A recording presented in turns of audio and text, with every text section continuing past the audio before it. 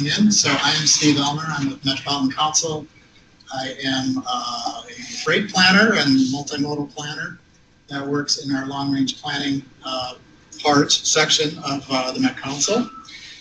And thank you for inviting us to be a part of this presentation today. I'm happy to talk and give you an overview of our regional highway truck corridors study that's been ongoing for about a year now, and we are nearing the end of it. No, that's not going to work. There you go. We just click. This is nothing. There we go. So I just want to start with some background here on kind of why now, why are we doing the study? And it goes back to our transportation policy plan, which is a big part of what we do in long-range planning. It is our long-range plan for the 7-county metropolitan region. And we have several goals and objectives that are in the existing transportation policy plan that have comments about freight and its support of economic competitiveness, vitality, prosperity, and objectives as well. And in the last TPP, which was adopted in 2014, we had a work program item specified in there for the need to identify freight needs on our system's highways and roads. So this study is the effort to satisfy that task, that requirement. In addition to that, and maybe more importantly, the FAST Act, which many of you are familiar with, passed as a federal law late in 2015. It provided a freight investment program for highways, for freight improvements, about $6.5 billion overall over 5 years, needs to be programmed and awarded to freight projects.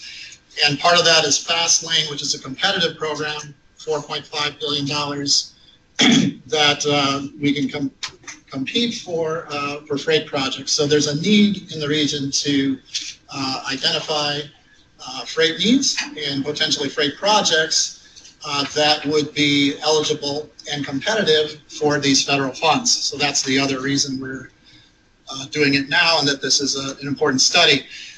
These are the key questions that guided the study. They align very closely with the study tasks. We're trying to we have defined now some key regional truck corridors based on a set of criteria that were developed and vetted through an ongoing technical advisory group. I'm going to talk much more about these. We are taking a specific look at how freight is most affected by congestion on these key freight corridors, and we've done a high-level assessment of major safety issues and physical constraints along these key corridors. And the last question there hasn't been answered yet, but it is one of the last tasks that we will be, the consultant team's working on.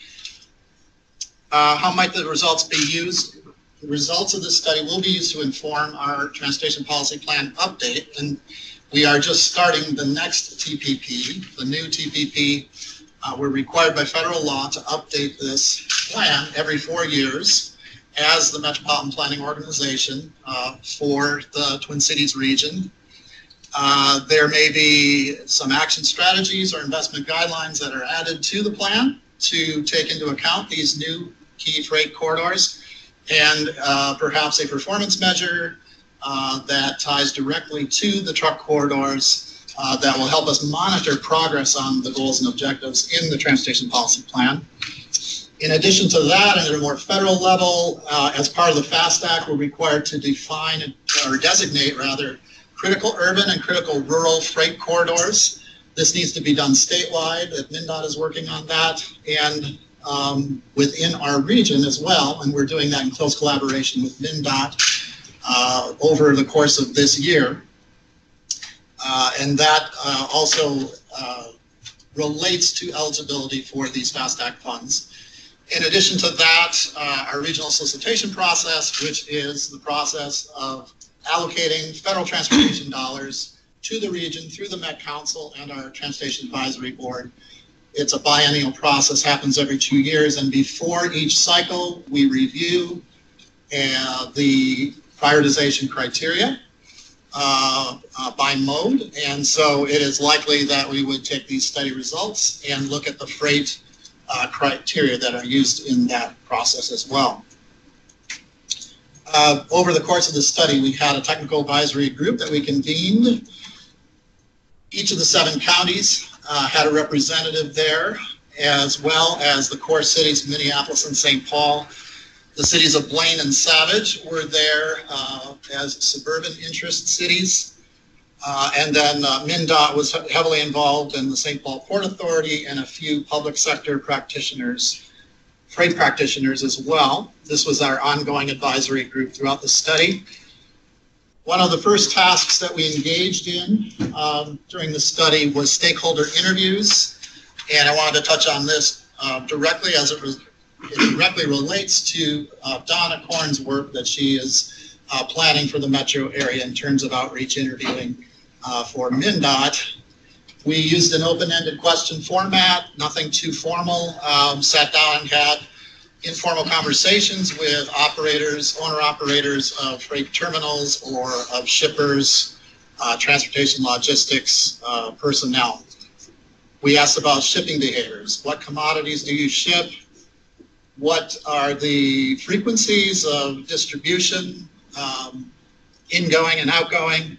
What are your typical truck volumes that come in and out of your facility on a daily basis and maybe a seasonal basis as well?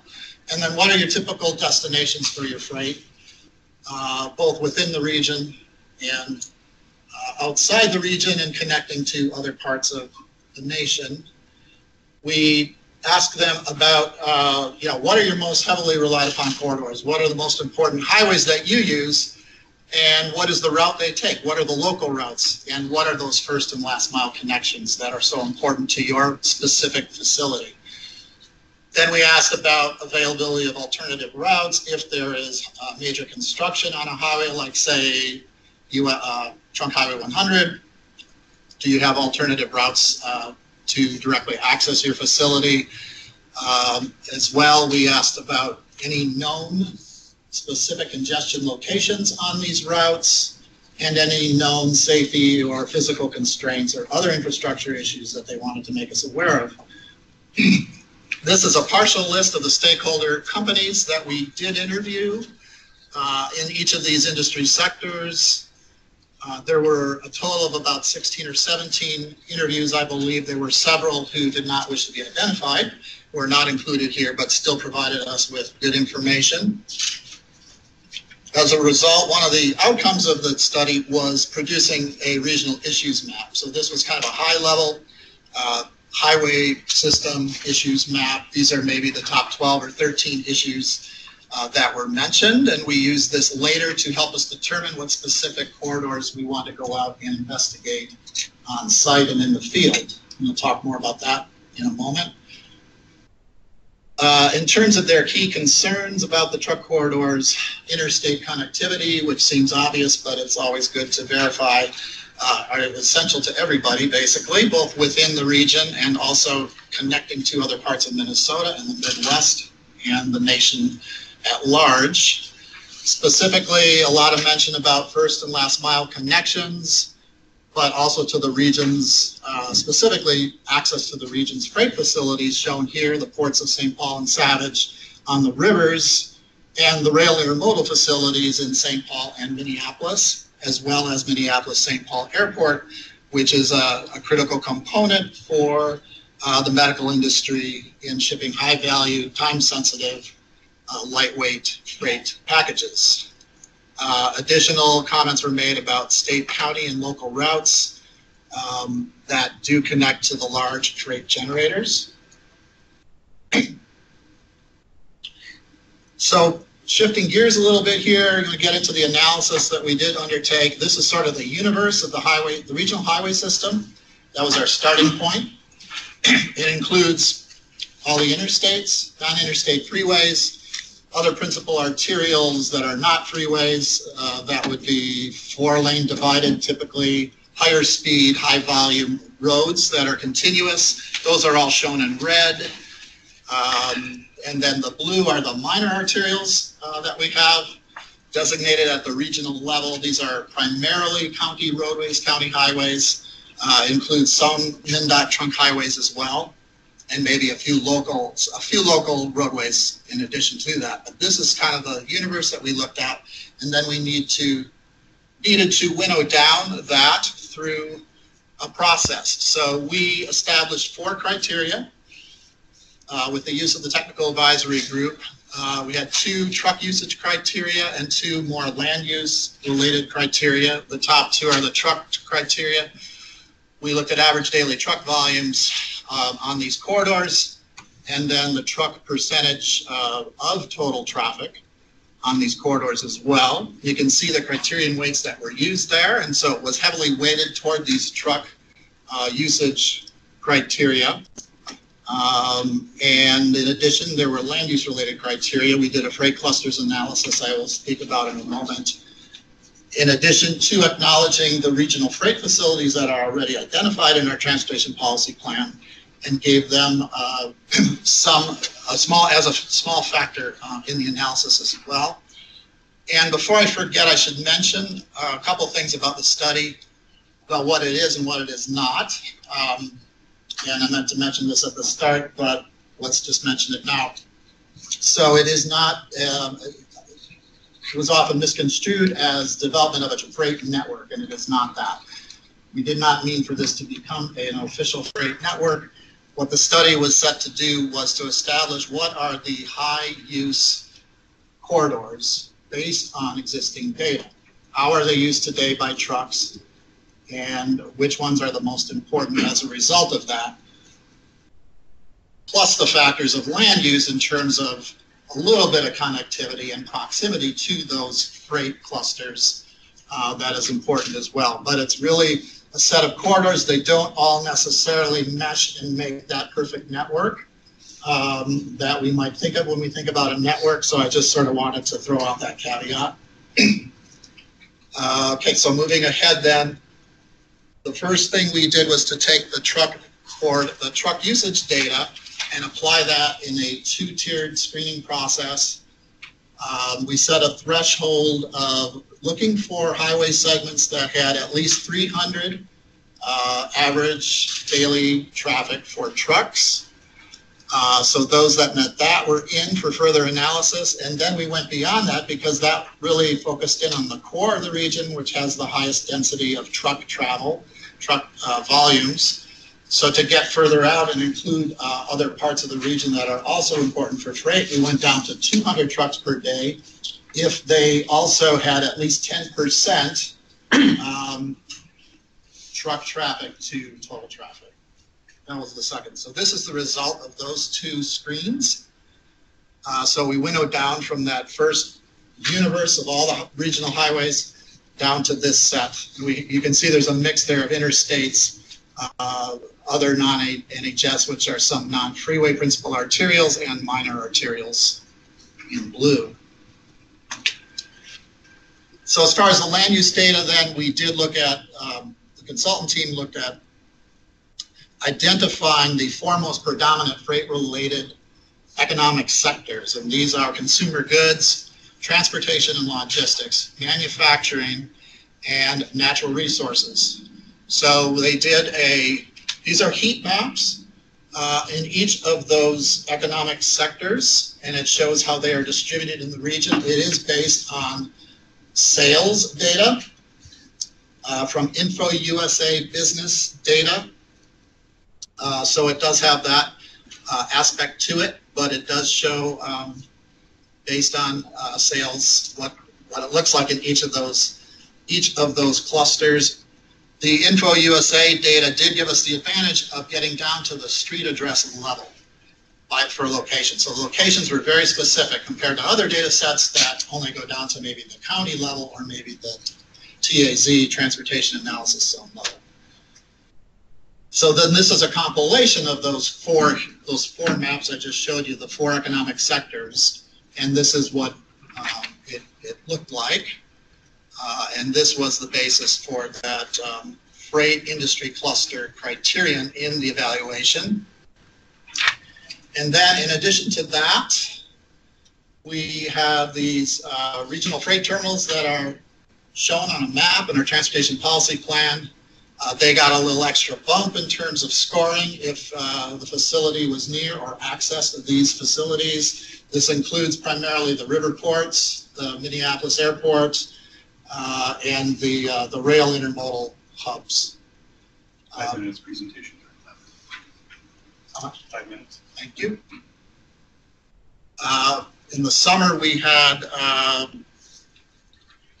an extensive review process that we went through, and we met with each county's engineering and planning staffs to address their specific questions and data questions, and also to take advantage of their local knowledge of how their highway systems were used in those counties, what the freight facilities were in those areas. And we gave them the opportunity to give us data that they might have had local truck counts done on a highway project or something. We were able to incorporate that data into our analysis. We got feedback from all counties resulting in revisions to these key corridors and to the methodology to a certain extent in every county. So this is what we ended up with for our regional truck corridors. This is where we are today. It's prioritized by tiers. Tier 1 is red, Tier 2 is yellow, and Tier 3 is green. And you can see the red Tier 1 closely follows or coordinates with the interstate system and freeway system, as it probably should. And then just as a summary table, we have over 1,200 miles of designated key truck corridors. And percentage-wise, it breaks down between, if you just look at principal arterials and A minor arterials, I believe it was 43% principal arterials and 57% minor arterials. So there is a heavy emphasis on those smaller roads that do tend to provide closer to those last mile connections to freight facilities and our county highways, which were very important, of course, for the county folks that contributed to this study. And I'm going to keep moving here. So then we looked at congestion bottlenecks based on the data that we had. These are what were identified. These were used to help us identify 10 corridors that we looked at in the field for additional on-site observation and analysis. We also looked at crash hotspots in the region, and this is what came out of that. And so combining those two, we ended up with these 10 corridors that we did more detailed on-site observation and analysis, kind of a high level, and took sort of a case study approach to these. And this analysis is in draft memo form at the moment, but will be available soon. 2 minutes. 2 minutes, I'm finishing up here. These were the issues that were used to review these corridors. Some were more important in some corridors than others. And in addition, then we had an ITS specialist on the team who looked at, higher technology types of solutions, particularly as they relate to freight terminals, looking at queuing systems or real-time gate status reporting. Signal coordination was a big one that came up in some corridors as a potential advantage. That has an advantage not only for moving trucks, but fewer emissions from trucks as an environmental benefit, less consumption of fuel, and the corresponding savings in cost are potential benefits of signal coordination. Vertical height detection systems are something that could be used to warn trucks of an oncoming low clearance bridge so they don't run through it. And so I'm not sure if we identified an actual location for that or not, but that was one idea. Dynamic message signing, similar to what's already available on MnDOT system, but maybe with a twist to it to be more appropriate for trucks or more directed to trucks. Physical improvements to correct for these types of deficiencies were also recommended. Our next steps, last slide, findings, conclusions, and recommendations memo is forthcoming. I think it's due today, so it's probably in my inbox. I will be reviewing that. A draft study report then would be coming out in the next several weeks. We're going to schedule our final TAG meeting for early March and then wrap up the study with the final report at the end of March. So that is what I have. Time for questions. I can take a few, but... Yep. Do folks have questions? Yes. Let's go one in the back. We've got folks in the front too. Go ahead. Steve, for the two tables that you have at the back of the handout, the top congestion bottlenecks, top crash hotspots, I assume those are top freight congestion bottlenecks, top freight crash locations? Correct. Thank you. Yes. Other questions? Yes. I have to understand that, but just truck, when you say freight, talking about truck crashes, right? Yes. Okay. And then the next question is, what's the next step for this stuff? Well, the next step would be to complete the study, and then we will be incorporating these corridors in some fashion into the transportation policy plan. So that update started in January and runs through this year. We'll be releasing a draft for public review in about a year, January of next year. And then that'll be adopted the following summer of 2018. Okay. Any additional questions for Steve? Yes, go here. Do you find any huge concern, immediate concerns, or problems that are coming out from people you talk to that say, hey, we got to address this now? Nothing that elevated above everything else is a red flag, I would say. But a range of issues. We have in this region a very spread out freight facilities distribution, I think, compared to other cities. So the problems are kind of spread out. Any additional questions? Any questions from anybody on the phone? I'm not seeing any questions come up here.